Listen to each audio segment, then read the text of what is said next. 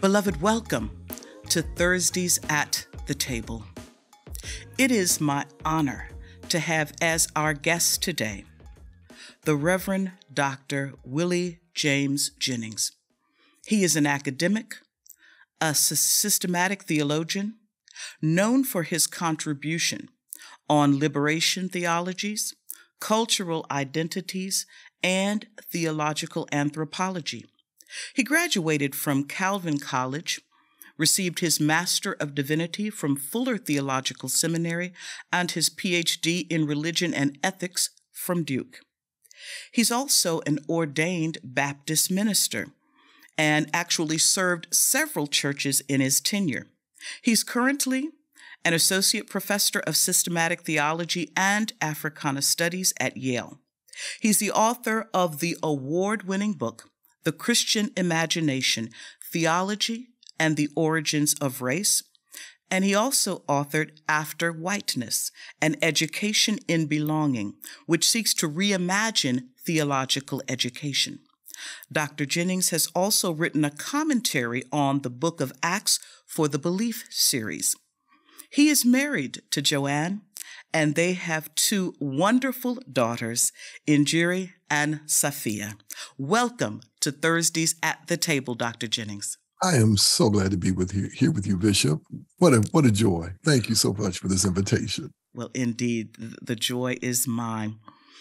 I often share as a part of this because, this whole concept is about who do I want to sit at table with and have conversation. And as you know, especially in our culture, when you sit at the table and you have conversation, you're going to get to the whole truth eventually, right? You're just going to lay it all out there. And so that's the concept behind this. And so I often have a mug before me that I feel represents the kind of conversation that I hope to have with the invited guests, but also who I deem them to be, what they mean for me in the world. And so the mug that I chose for our conversation today says, "Be the change you wish to see in the world," a quote by Gandhi. And that's how I see you. I see you as embodying the change that you hope to see in the world. You're too kind. Thank you so much. That's a beautiful Amen. cup. That's a beautiful cup. Oh, thank you. Thank you. And so, speaking of cups, how do you fill your cup? Are you coffee or tea? In the mornings, I'm coffee, Okay. strong black, nothing in it, decaf, because at this point in my life, my doctor has told me you need to go decaf. All right. And in the afternoon, I enjoy a cup of oolong tea, and that's what I'm having right now, a nice cup of oolong tea. A cup of oolong tea. All right. Well, I love my both and folks. Amen. Amen. Well, let us then, as I say, get to the deepest things we know. You've described your younger self as being very inquisitive in general, but about Scripture in particular. Mm-hmm. Now, it's been my experience that questions aren't always welcome at church. Were your questions well received? No, my questions were not. And in part because I was such a precocious young man who hadn't learned the fine art of how to speak gently when someone is trying to teach me or preach to me. And so I often ask both the obvious question, but also the difficult question in public. In public. And that's what made it so difficult. So, and I had the habit of remembering what I heard. And so I would sometimes raise my hand in Sunday school and then raise my hand in Bible study. And a few times I even tried to raise my hand at the end of the sermon. All right. But I would raise my hand and I would normally say something like, "Reverend, you said this. Now, this contradicts what you said last week when you said this." Oh, my. So help me understand what's the difference between what you said then and what you're saying now? And I would often ask questions about, I didn't realize at the time I'd be asking questions about the intricacies of interpretation. I said, "Now, where do you see that in this text?" How amazing. Now tell me how old you were when you were having these kinds of conversations. I started right before my teenage years, and it went right into the heat of my teenage years. And it got to the point where the poor pastor, when he saw me coming, you could see the look of dread on his face because I was going to keep asking questions. And my mother and my dad and my sisters and brothers, especially my older brothers, they didn't mind me asking questions. Right. But my poor pastor, it got to the point where he pulled my mother to the side and was really wondering about the validity of my salvation. Well, see, it should have been quite to the contrary, because first of all, the fact that you were listening, mm-hmm. that you retained the information, yes. Even the fact that you continued to be present, although if your household was like my household, we didn't really have a choice as to whether or not we were going to church, right? Even when I went to college, I would come home on the weekend and my mother would say, I hope you remember. That's exactly right. That's exactly right. There's no such word as choice. Right. I was raised Baptist, but I tell people all the time, I was raised a Calvinist. You are going to do this because God has already demanded you do this. Indeed. You're preordained to do this. Yes, ma'am. So, but why do you think that so many pastors, preachers, actually resist questions? And I've even heard some go as far as to say, in some places, to ask a question is to be challenging God. Mm-hmm. Where do you think that ethos came from in the church? I think it's always had at least two streams that gave it life. The one is just the classic anti-intellectualism. Always been a part of Christianity in the Western world, that a thinking faith is always imagined as a problematic faith. Mm-hmm. And so for many people to ask questions and to think of thinking as a part of one's discipleship has always, for some people, for many people in the Western Christian world, been seen as a foreign, alien element in mm-hmm. thinking the faith. So that you have that strong stream that continues. And then the other stream is the sheer vulnerability and the fear that often accompanies so many folk in ministry, and the inability to face that fear head on mm-hmm. with the recognition that I don't have to always present myself as knowing everything. Yes. That I can actually present myself as a learner, continuing to learn. But that takes a different not only formation, but a different way of being in the world, in which you invite people into deep thinking as a fundamental part of their living right. in the faith and their discipleship. So those two streams meant that I often encountered ministers in the pulpit when they were approaching a difficult passage of scripture, when they were approaching a difficult topic. You could see them negotiating hard to avoid the difficulties, right? Yes. Working real hard. And the way they preached and the way they circled around it, the way they danced around it, they were often afraid to jump into the deep end of it. And in many ways, they were denying God's people precisely what God's people wanted, the space to actually speak the truth about right. themselves and about life. That's right mm-hmm. there, that text.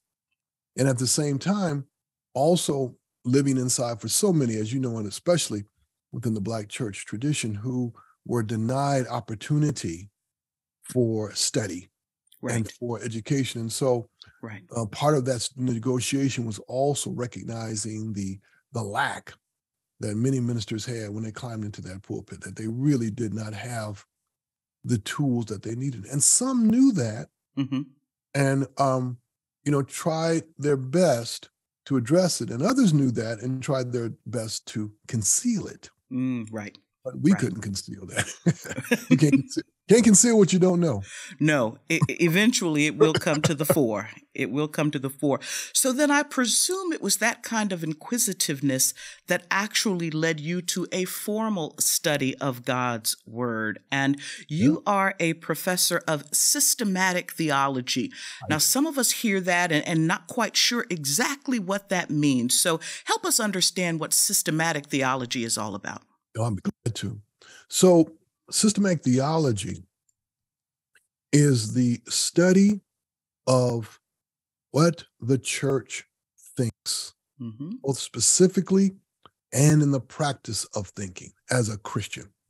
So systematic theology considers what has developed in the history of the church's thinking and the practice of thinking. That is, doctrines and ways of thinking that draw on the scripture and on the way other Christians in the past and the present have articulated their life with God. And so systematic theology is, in fact, the study of the thinking of the church and then facilitation of more precise thinking, more clarity in the thinking of not only the church, but of the individual Christian. And so then when we think about what the church thinks, its doctrine, its way of thinking, when I look at Scripture, when I look at the canon, from Genesis to Revelation, I can't see anything except liberation. I can't see anything. Of course, I know that of course, you know, we start in seeing the people before they became known as the Israelites. They're in bondage, but that whole story is about them being drawn out of bondage, right? So we see this tension between bondage, liberation, being oppressed, freedom, being led to the promised land. When I read Scripture, I just can't see anything else. And yet, it seems like in this, even in the church, the way that the church has participated in oppression and whatnot, that I don't know that the church has always interpreted that as God's intention for the created order. So how did we begin to read hierarchies of human worth into God's creation? That's a wonderful question. So, and I love the way you put that. When you read, you can't see anything else but the liberative impulse of God that God wants to have shaping the beating of our hearts and our lives. I think that's correct. And what that shows is really the way in which we, who are Christian, came to call this Hebrew Bible of the people of Israel, along with a set of loose letters and other kinds of texts written by those early Jewish believers, came to call all of that the Christian Bible. And the way we've come to that is because we were introduced to it all through the work of redemption in the life of this Jesus of Nazareth. And that's the crucial thing. We who are Christian, we come to this thing called a Bible through the recognition that our lives have been claimed by the God of Israel, known to us in one of their own, Jesus of Nazareth, who we Christians came to understand, not simply as a prophet of God, but actually God in the flesh. So it's that difference, it's that fundamental difference that then means when we turn to the Bible, we are turning to try to make sense of two crucial matters. One, that this God who has redeemed us, who has shown us the light and the life, and who has freed us from bondages both that we knew and bondages that we did not know. That what we're coming to realize is that God is actually the God who created us. And we're trying now. We have to understand. Okay, the gods who my people said created me actually is not the God who created me. It's the God of Israel, and that in of itself is mind-boggling. And so part of the turning is to try to understand, okay, well, who is this God who actually, it's like finding out who your real daddy is. Right. Where's he from? But not to, we would hold on to that analogy softly because God's not a God. But what's important here is that it is first of all trying to make sense of who this God is. Well, that's why we turn.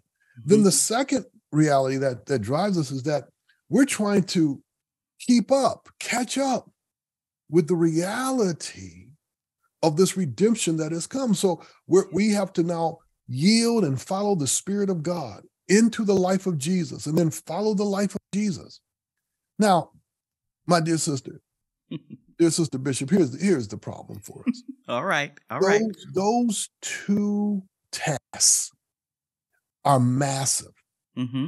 And Christians have always struggled to try to figure out who this God is and what does it mean to follow this God made flesh. Yes. And in that process, we have and continue to make profound mistakes, like creating hierarchies, like creating what we think are visions that capture what this God is about, when in point of fact, they don't capture what this God is about.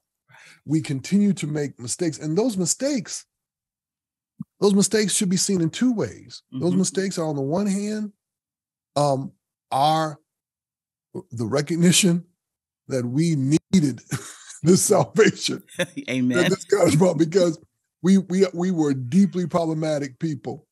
And so on the one hand, it's that recognition. On the other hand, it's the recognition that we are always groping to try to create that which gives witness to not only who this God is, but who we are with this God. Yes. And so hierarchies, patriarchy, forms of social life, ways of thinking that, in point of fact, don't give witness to a God who gives life, but gives witness to death.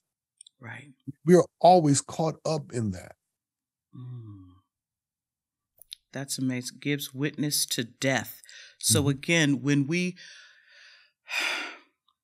force upon God this notion of domination, this notion of male over against female, Right. of, particular flesh coming out of a particular part of the world over against other, as witness to death. When everything that again in this canon, every time we see Christ, and again you remind me that I come to it through the lens of the redemption of Christ, and I receive that, I understand that, but everything about Christ is about life, is about being generative, is about restoration, right? And so what is it about our human nature that wants to slip back into this rendering, this witness of death, rather than what has been given to us through the one that we claim as our Lord and Savior? Yeah, we were created for communion. We were created for life together with God and with one another. And the struggle we have is to enter fully into that reality of communion and not fall into isolation. Right. And fall into ways of living that make life together an option, not an absolute necessity for me to be human. And so the challenge we are in the midst of is entering fully into what God is calling us not only to do, but to be. To be those whose very identity is formed in communion, which means it's an identity that glories in differences joined, but not eradicated. It glories in differences joined and not eradicated. It glories in the multiplicity of the creation that God has bestowed the grace of existence upon. And it glories in being one among the many, right? Being among the creation, and to be together in life together is exactly what God is calling us toward. But this in itself that's not a fantasy. That's not utopia. That is the thing that establishes life. But the reality for us is that we struggle mightily. And this is where I think the importance of understanding the life of Jesus as a boundary transgressing, a border breaking That's reality of life. And as I like to say, when Jesus comes, Jesus does this thing that is so important for us. Jesus gathers a crowd. And that crowd that Jesus gathers, Bishop, these are not friends. All right. These are people, and I think we often run past how important the crowd is in the gospel. Mm-hmm. Mm-hmm. If you take away the crowd in the gospels, you're not going to have the gospels. Right. And in the gospel, so the crowd gathers, and the crowd is made up of everybody. Friends, enemies, right. lovers, former lovers, folks who would, if you turned your back on them, a knife would come out of somewhere, and next thing you know, there'll be blood on the ground, and because you got enemies. You got people who have sworn that if they see that person, they will take him out. People who have been hurt and threatened. And here they are, right? People from every station in life, the rich, the poor, the powerful and the weak. And the weak. Work in the military and those who have felt the military boot on their neck. So you have all of them. And here they are, shoulder to shoulder, leaning forward, straining to hear what this Jesus is saying. Now, here's the point. Jesus wants it that way. His very life is to gather the people who would prefer never to be near each other. And what happens when that crowd shows up? The screaming, the crying, the yelling, Jesus, please come help me. Jesus, over here. People reaching to grab him. The disciples, almost at their wits' end to try to keep his body from being torn to pieces. And there was a great church writer who once said that when we see Jesus in the crowd, here's what we see.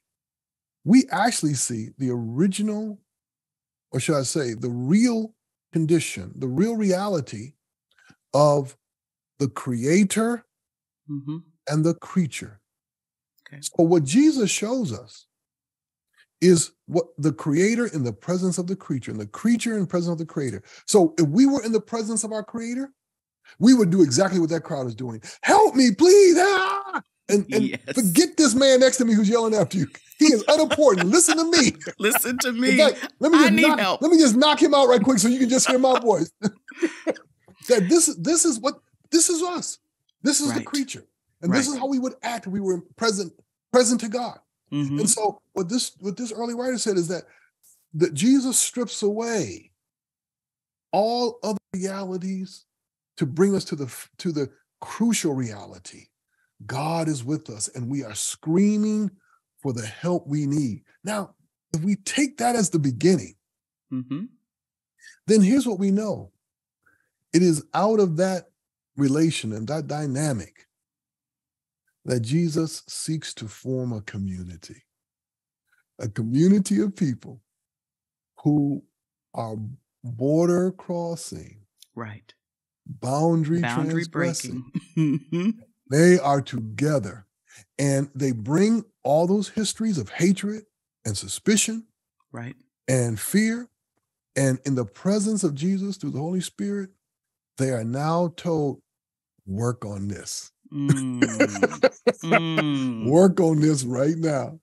Because you are here, disciples, you're disciples of this Jesus. Amen.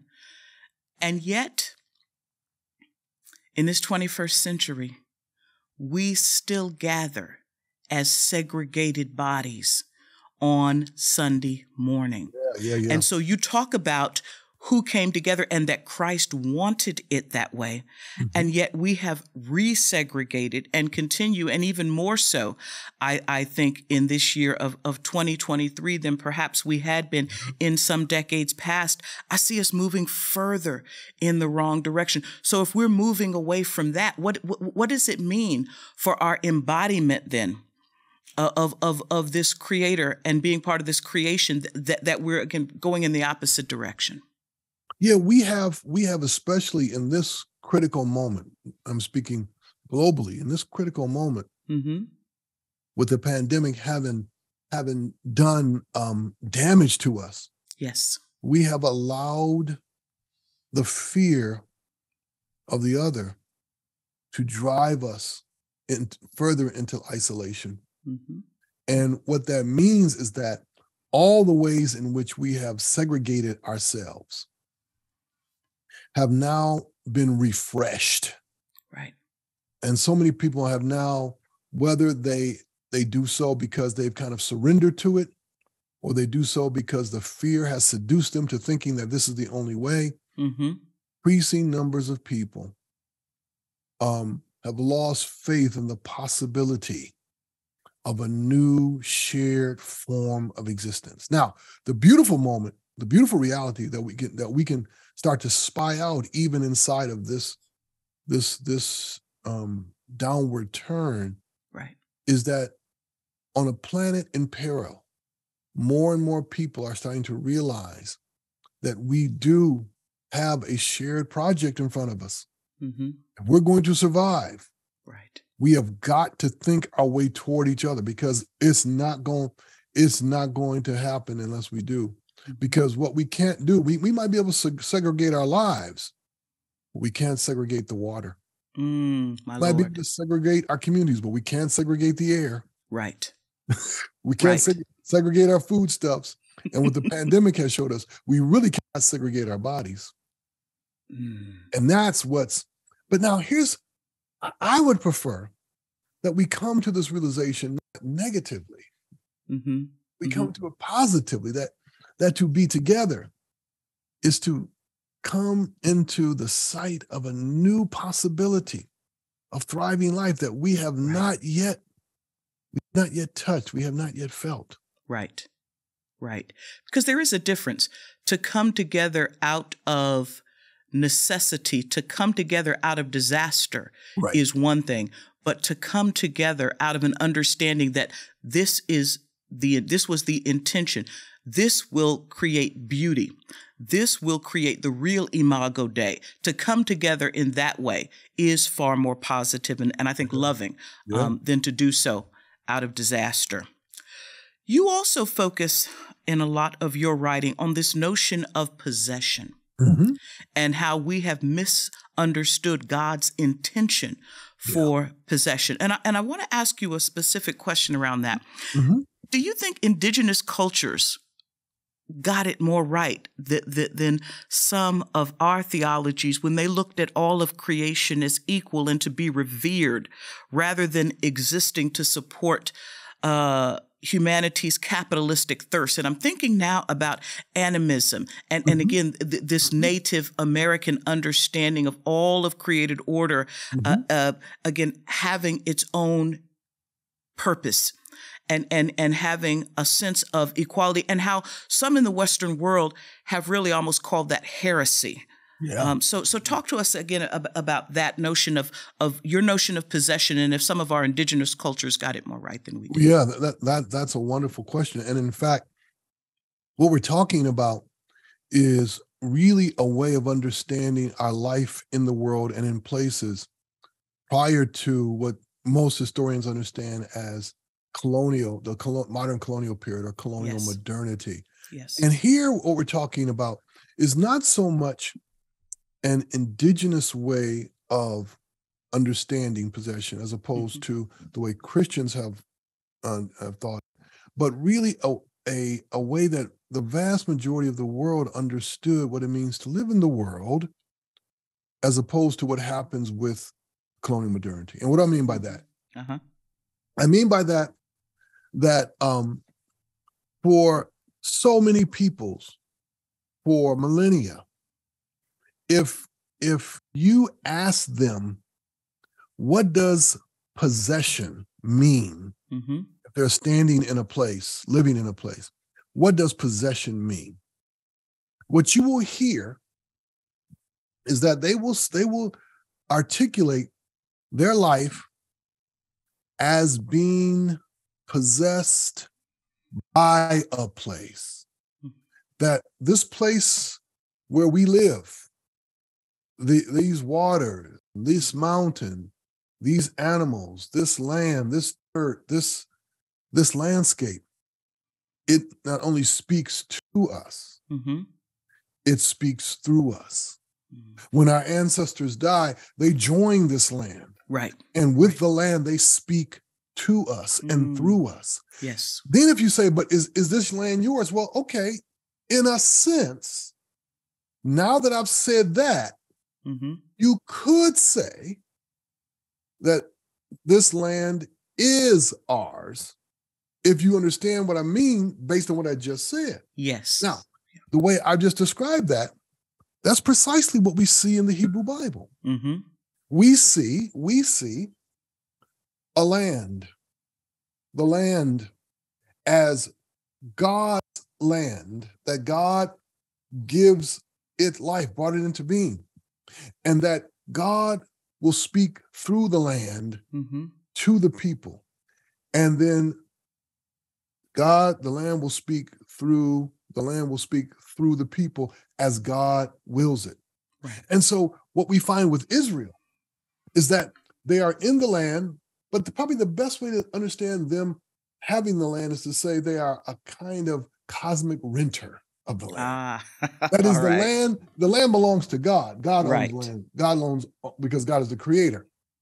And here we're using some clunky language when we say God owns, but let's just stick with it. Right. God owns the land.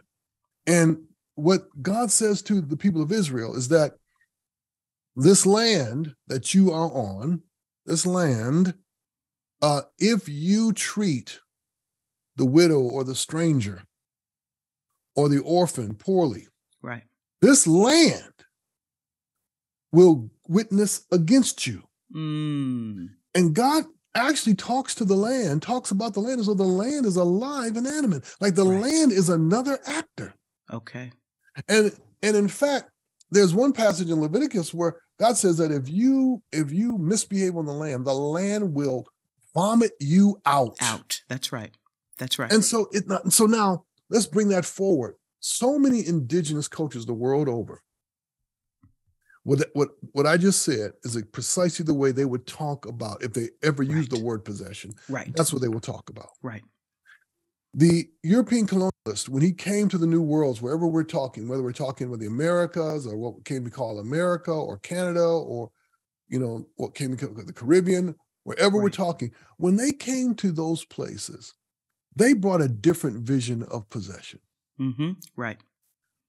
For them, it was not being possessed by, like it was for the indigenous peoples, the land speaking through us, the land, in a sense, giving us the logic of our very existence. It was possession of. Okay. So they came and they said, no, the way we understand possession is that you own it. Right. And and we have a specific set of conditions by which you can claim to own the land. Right. And if you don't meet those conditions, then that land is considered, the word is terra nullius, empty. That is land that anybody can take because it is not owned. And what they forced upon indigenous peoples is that if you're going to be able to keep this land that we're trying to kick you out of, right, you have to accept the way we look at land. You have to stop saying the land speaks to us. We don't care about that gibberish. You have to say, we own exactly 17,000 acres from here to there. That's our land. And we will enter into negotiation with you about how much of the land we will sell to you. All of that foreign, strange ways of thinking. Now, why is all this so important for us? And this gets back to your wonderful question. Why this is so important for us is that if we do not have a sense of the land as alive, animate, a living reality that is in relation to us and to God, then the vision we'll have of the land is as dirt, stuff that we can do whatever we want to with it, change however we want. And we will have the idea that the land basically is like a slave to us. We can do whatever we want. And the land has no voice, no say in the matter. And then we can treat the land as a commodity, as property. That's right. Right. And so then we can cut it up, fragment it, put on what we want to, and we can, if there are things that we want to dump on it, we can do it because it's land and it's our land. Right. That is the reality that Christianity helped to create against its own older, more ancient, shared vision of the land as alive and living. Mm-hmm. And so we are inside that history. So I always tell people, you know, we really can't get to the bottom of the ecological catastrophe and how we address it until we come to an actual Christian vision of land as living, as a creature like us, that needs to be treated as a co-creature like us. And until we come to that, we will continue to talk about the land in terms of stewardship and how we use it better, how we can manipulate it better, how we share it. All of that at one level, it's okay to talk that way at one level, but at the most fundamental level, it still treats the land as a slave. Well, exactly. And it's still, when I hear you speaking, it makes me think about, as I've heard some other theologians put it, this illegitimate expropriation of our neighbor's land, right? It still has an illegitimacy to it because it could turn on a dime and we could get back again to this ownership through conquering, ownership through domination, rather than what I heard you talking about was an ownership through relation. Right?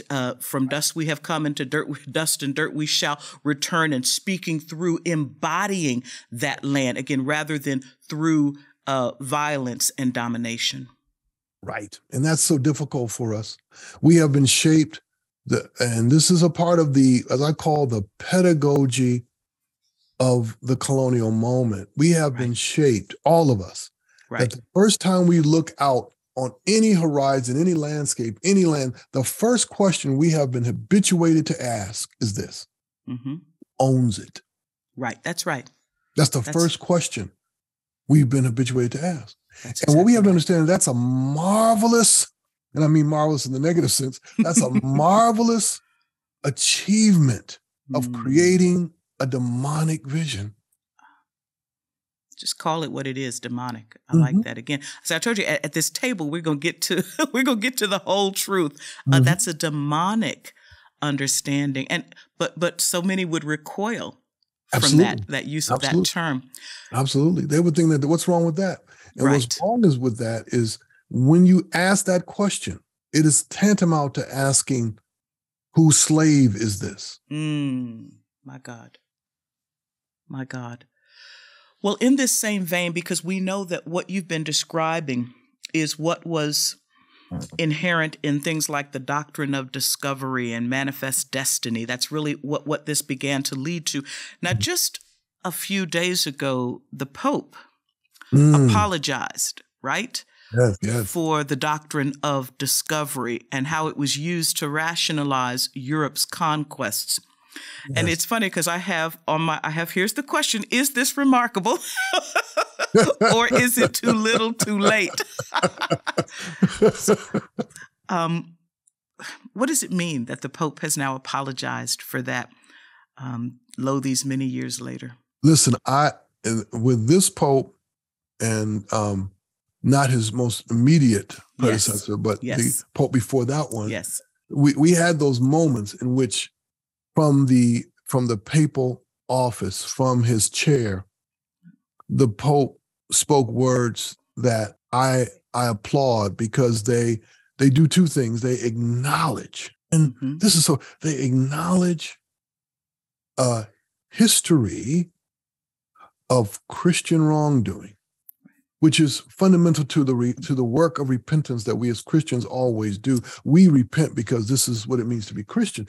Right. But the second thing it does is that it alters a trajectory of thinking that moved out from those original papal decisions, that then shaped ways of doing theology, ways of understanding church, and ways of understanding the Christian life. So by the Pope saying, we, as the leader of the church, as Christ's messenger on the earth, I say, we apologize, we repent for what we've done. That is beautiful, because it then will say to so many people, bring this question to them.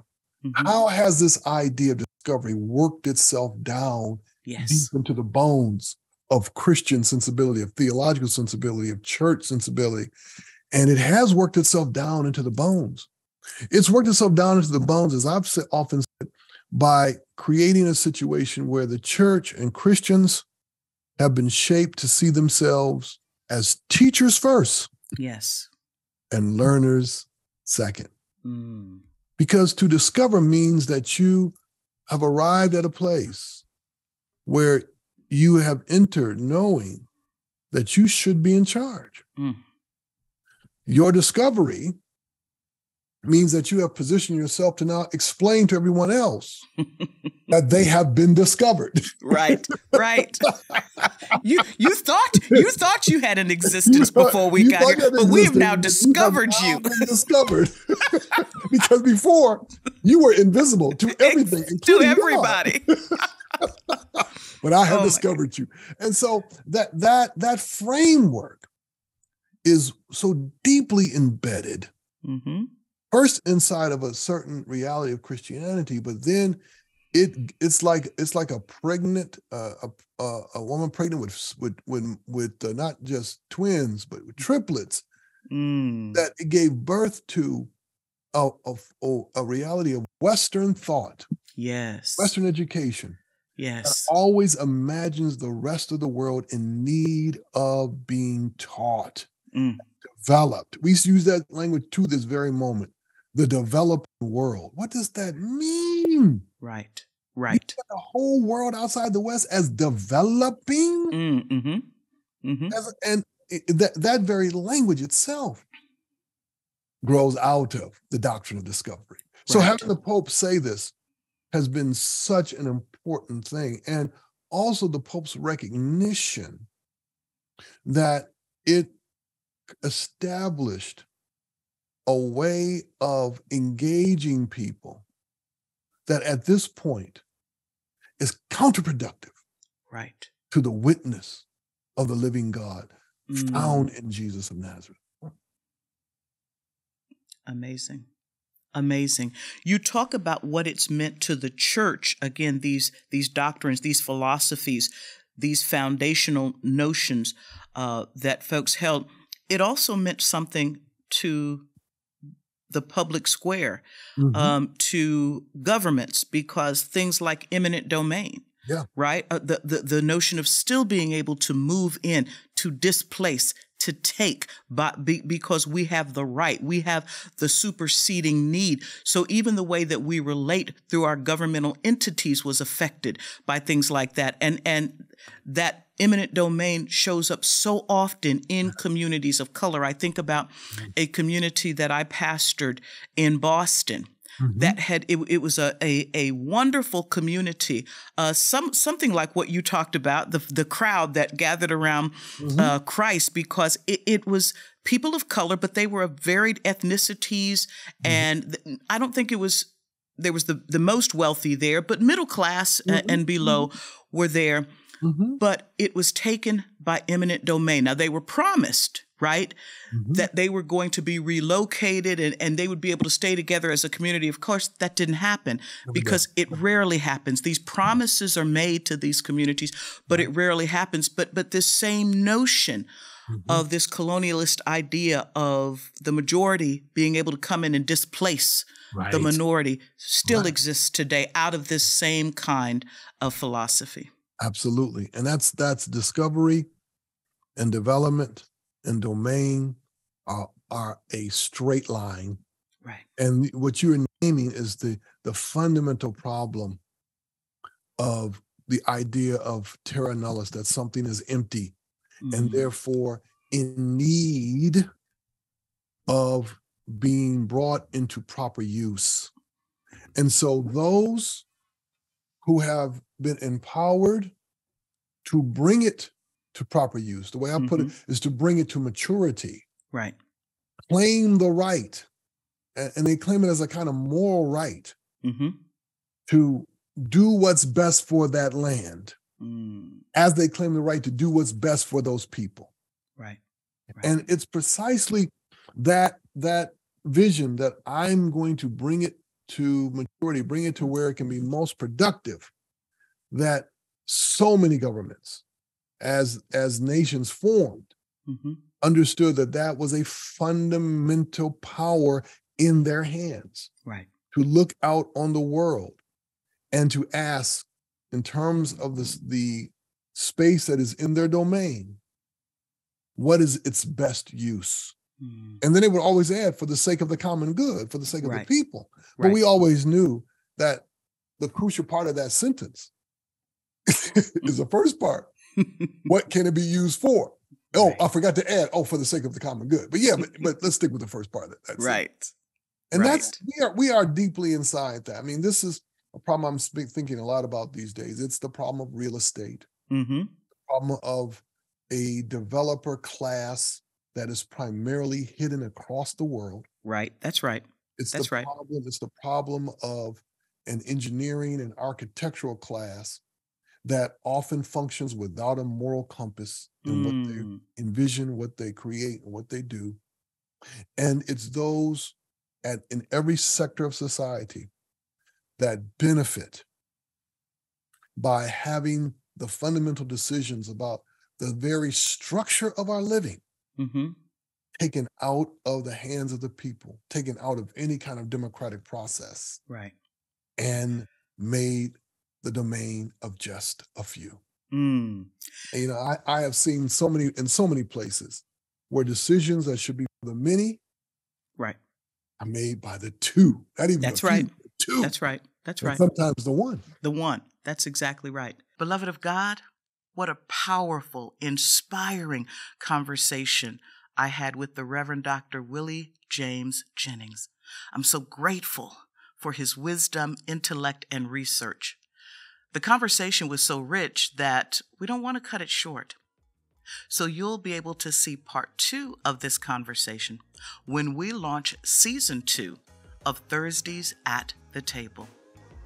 Until then, I pray that you will extend your table to invite others to sit with you, and that together you could offer and receive the whole truth.